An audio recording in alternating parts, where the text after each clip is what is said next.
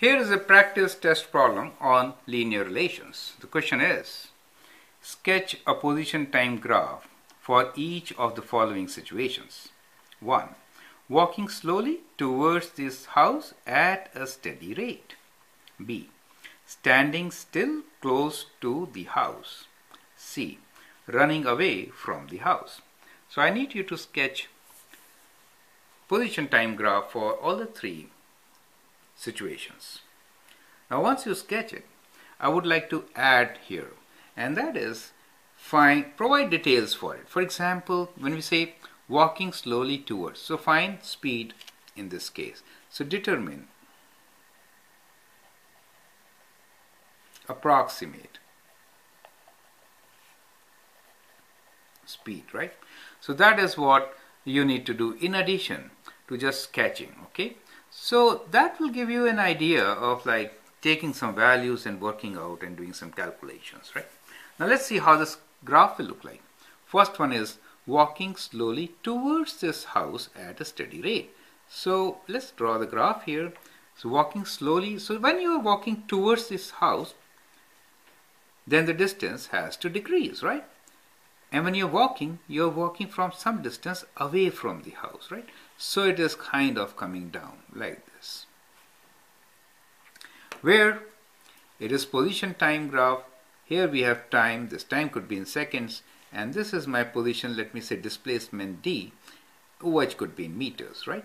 So that is your position time graph, and that is your 0. So walking slowly towards this house at a steady rate means distance or decreases with time. So you're approaching the house, right? So you're measuring distance from the house. Now determine approximate speed. So you have to take some values here. So let's say you are 100 meters away. You can put some value here and think about your speed and write down how much time should you take to cover 100 meters. That way you can get the speed. So that's an idea. You can plug in some values and then write the answer. Okay. Now, second question is standing still close to the house. So, what does that mean? So, that will mean, let us say, you are not that far away, but very, very close, right? So, you could draw a line. Standing still means distance maintained to the same position. So, that means a line very close to x-axis. Do you see that? So, let's say you're just 1 unit away. Let's say 1 meter away, right? And this. So you have to write down now what is the speed here represented by the line. So here on this axis we have time in seconds, right? And we have displacement in meters along the y-axis.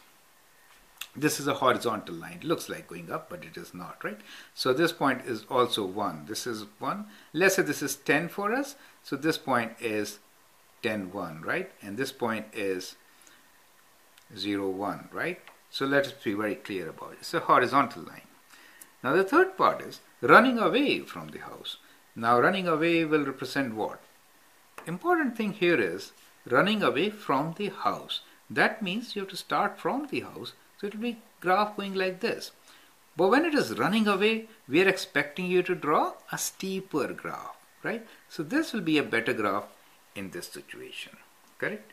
And give some values just as we did here. Try to find the speed, right? So that is how we expect you to answer this question. So this is time and this is displacement. The units are meters along this and seconds along this, right? So you can write down the title on each graph shown here and then answer it as shown. So that should help. Thank you.